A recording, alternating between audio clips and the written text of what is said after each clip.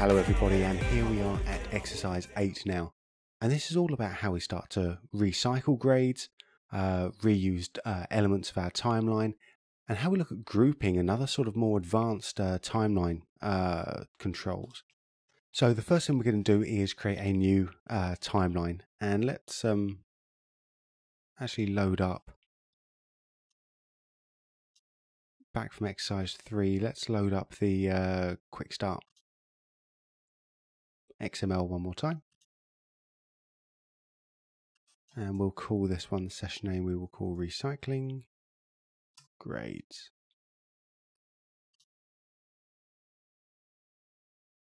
There we go, cool. And let's come back and start to color this up.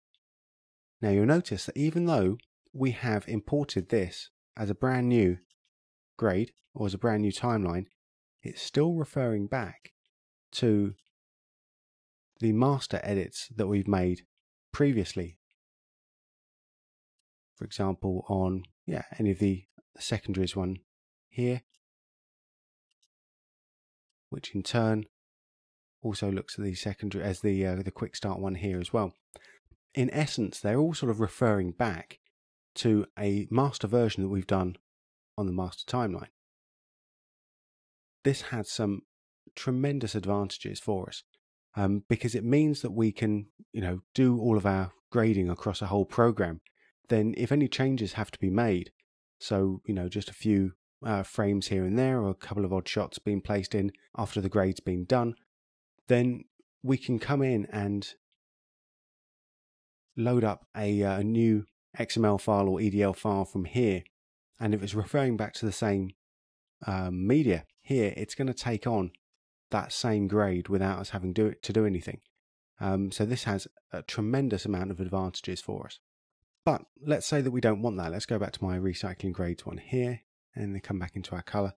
So if we want to create another grade that's not connected to this master session, then we can use different versions here.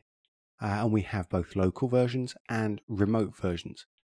Now, the difference between these two versions are really where they fit in with the other sessions.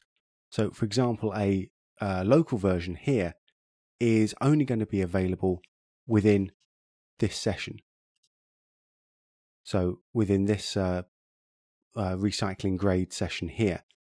If, on the other hand, I chose a remote version here and created a new version on this one, this is going to be available to me on all of the sessions, not just the one that I'm working on.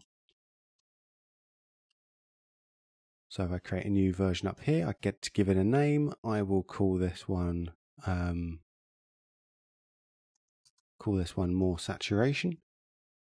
And I can choose to copy all the marks or just the first mark only. So if I've made up a whole load of keyframes, I don't have to go in and change all of those up again. Now you can see on the thumbnail of the timeline here, we've got a more saturation label here. So if I come back to my version 1, I've got my version 1 version here.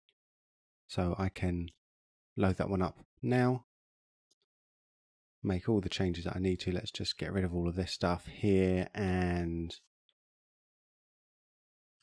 just push this green so we can really see what's going on. And now I can switch between my versions. Oops, not rename. Come in and load that back up. Load that one back up as well. And now if I come to my other session,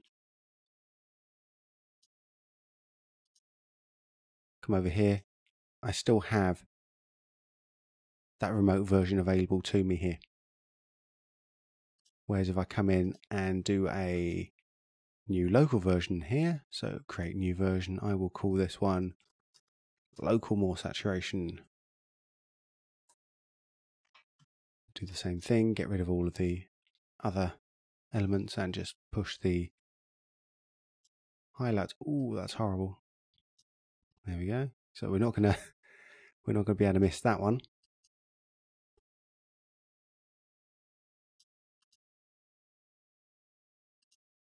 We can choose that locally, but if I come into my recycling grades now,